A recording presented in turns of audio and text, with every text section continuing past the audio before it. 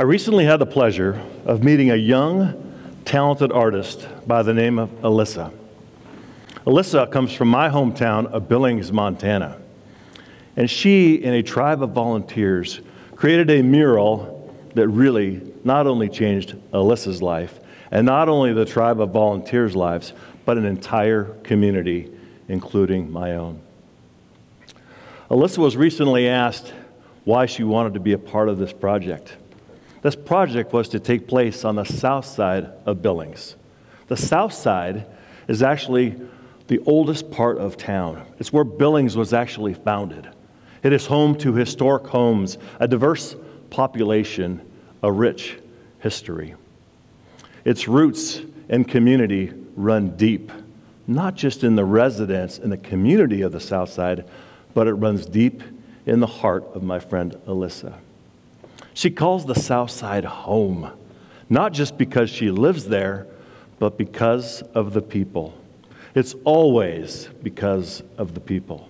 The people have grit, determination, and resilience. In fact, the people from the south side of Billings have a sort of kinship, if you will. Meaning, if you're from the south side and you meet another south sider, you have an automatic friendship, a connection, an unbreakable bond. My friend Alyssa was recently asked to be a part of this beautification project on the south side. The project was to take a mural that had become a graffiti-ridden eyesore and transform it into a work of art. Transform it into a mural that people could be proud of. Not just Alyssa, but the entire community of Billings and anybody who visits our fine town. During this conversation with Alyssa, I asked her lots of questions because it had moved me. This mural had changed how I viewed the south side and my own community. I asked her to tell me about the challenges, the wins, the overall experience. She began to tell me that this project actually took 1,000 hours. That's 6 months to you and me. This community project came to life because so many individuals teaming up and collaborating with leaders across Billings, business owners, and individuals who care all came together to create something special. Her community showed up and they showed out. They showed up with things like scaffolding and paint, cold drinks, sandwiches, sometimes just simple thank yous, or sometimes just honks of the horn while driving by. In fact, Alyssa documented over 100 special random acts of kindness that happened during this project. She actually told me about one special day where a homeless man came up to see the project, to see this creation. He was so moved by this mural that he gave her his last $4. He wanted to be a part of something special. He wanted to be a part of this community. Alyssa also began to tell me that as she neared the end of this project, her car was actually vandalized and some valuable items were stolen, all while she was actually painting. But her faith in community was quickly restored because several people from the community, not just the south side, showed up with a GoFundMe page to help her recoup her loss. You may ask, how did they create this? Where did they find the money? Where did they find the support? They applied for what is called a Space to Place grant. So the south side, like many other south sides across America, have become a little bit dilapidated just because of the age of the area. So this grant was to take this space and transform it into a place that we can all be proud of. See, Alyssa, along with an impassioned community, came together to create something that will last in Billings and beyond, not just for today, not just for tomorrow, but for generations to come. But I walked away from this conversation, this experience, this life-changing experience with Alyssa, and I said to myself, wow, look what can happen when community comes together. But conversely, I also walked away a little bit concerned, thinking, what happens when we're not in community? What happens then to our people? Remember, I said it's always about the people. See, I look at this mural as a representation of community. This is what happens when people come together. But when people aren't together, what has happened over the last few years? So I'm going to talk about that. What are the challenges that we've seen over the last few years? We've been forced out of community. We've been isolated. We've been quarantined. And with that has come a lot of challenges.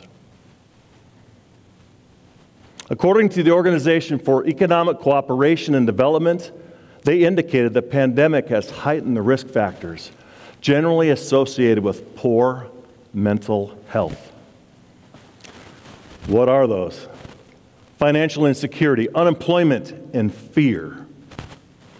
While protective factors such as social connection, i.e. community, employment, educational engagement, access to physical exercise, a daily routine, and access to health services fell dramatically.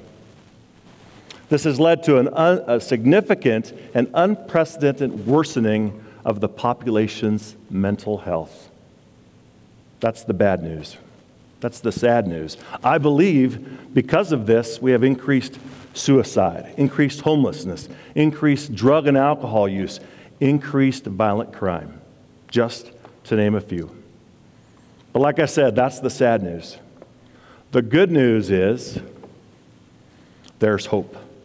These challenges offer opportunity for hope, opportunity for change, opportunity to strengthen and enrich and add value to our community. I'd like to share with you an idea, a simple idea that everybody can remember. See, what Alyssa did and her tribe of volunteers is they shared their gifts. I'm asking you to look in your own lives. Find out what gifts you have, and I'm asking you to share your gifts. Let's talk about G, groups. Okay? Groups come in all shapes and sizes. By becoming part of a group, like the volunteers, the tribe of volunteers that helped Alyssa paint this mural, they created something special. When people come together with one goal, it is amazing what a community can create. Like I mentioned, groups come in all shapes and sizes, different missions, different visions, different core values. I ask you to find a group that speaks to you and fills you up and allows you to share your gifts. You have so much to offer. I'm just asking you to step out in faith for your community. Let's talk about interests. What interests you? The beauty about sharing your interests is when you do that, you help and improve your own mental health, and at the same time, you can improve and help your community. Maybe you have an interest in cooking, and you decide to cook for a large group of people, in turn, creating community. Maybe you have an interest in animals. Take that desire to help animals and turn that into a simple act of volunteerism at your local animal shelter. The beauty of your interest is you can be selfish and serve yourself by pursuing your own interests and at the same time impact community. F, family and friends. You've all heard of this amazing concept called Friendsgiving, right? What an amazing concept. What used to be a celebration with your family, the family that you were born into, now has evolved into a meaningful celebration, a sharing of a meal, a breaking of bread with people that are not just your family, but also your friends. Treasure those, value those, put them to work in your community. Let's talk about your talents. We all have them. Sometimes they might be hidden talents. Maybe you have a talent for listening that makes people feel heard and understood. What a gift. Maybe you have a talent to paint, like my friend Alyssa. I have another friend who has an amazing talent to sing. She has this beautiful voice. It's humbling, actually, to hear her sing.